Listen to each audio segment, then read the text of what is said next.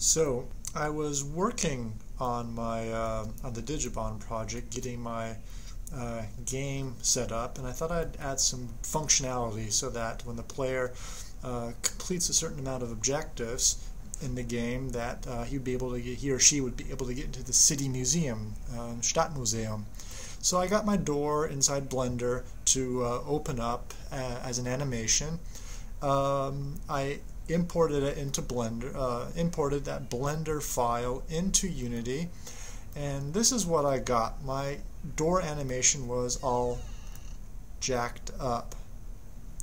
As you see right here, something weird with the way the door opens and shuts, that suddenly it opens and closes okay, but the models shifted in odd ways, and I spent several days trying to figure out why this was doing it.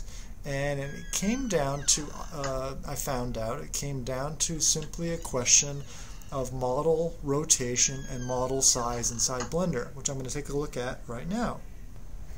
Okay, so I'm inside Blender right now, and I'm looking at the model of the City Museum, a wireframe, and I have the bottom floor highlighted. I'm going to select that layer, go to orthographic view, top view, and what was causing all the problems with the doors specifically was when I created the model, I did not pay attention to all the advice that I saw on the internet, and I made changes to the rotation, for instance, in rotation and sizing in the model, on the model inside of object mode right here. You can see an object mode where I could have maybe selected, I should have selected edit mode. So what happened is when I brought those models into Blender, they were all askewed. I went back in, I highlighted the model, and I did Alt-S to clear the sizing, or clear the scale, and the scale shifts. And then if I do Alt-R for rotation, well, the rotation is all whacked out.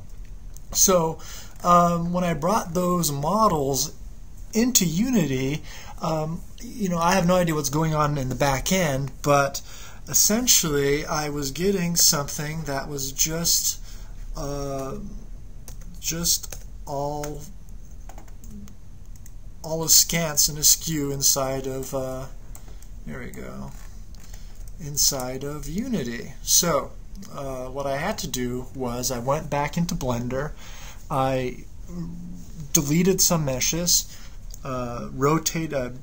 did the Alt-R and Alt-S to clear the rotation in the scale, went back in, did all changes to the mesh inside of the edit mode right here, and basically then I re-imported all of the models into Unity. I burned everything down to the ground, and using what I learned over the last couple weeks, I went back in and made changes, and this is what I got right now.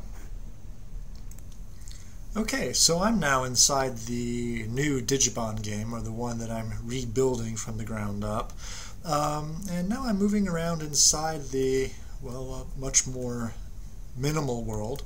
I was able to find a script that if you can see, I have a different mouse right here. It's actually sort of a something I grabbed sort of for a first-person shooter game.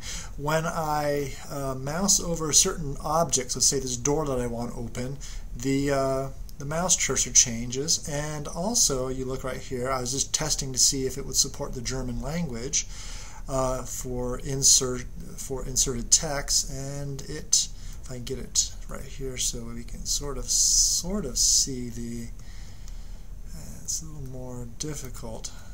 There we go, right here. Machen Sie die Tür zum Museum auf. So when my mouse cursor goes over the object that I need to interact with, it changes and it brings up this visual prompt. So what's really cool is I could open the door, and now it says, you can sort of see it right here. It's hard. Machen Sie die Tür zum Museum zu. So close the door, and so I close it. So what's nice is there's no gap, and that's the tightest door fit I have ever seen. So everything is working great. And what's cool is I can open this door, but I could also go to this one and open that one as well. The other one there on the other side of the plaza is closed, and so I could just close that one too, and open that one and close that one and open that one, and back and forth all day. So that was another problem that I had, trying to get two animations on one mesh to play simultaneously or play independently of each other. And so the script that I found on the internet, and I have a link to it on my blog, a little more complex, took me a couple days to get my head wrapped around it, but those programming classes I took in the past have paid off, and so now I'm getting the doors to do exactly what I want, and I have no unsightly gaps anywhere, and yeah, so it looks like the Digibond project is moving forward nicely, and I will have opportunity to finish that. Got to work on some of the other interactivity with picking up bottles and cans and throwing them into the recycling containers, and working some of the code out for that, but essentially it's just sort of grinding the code out now and making it work right. So alright, the Digibond game.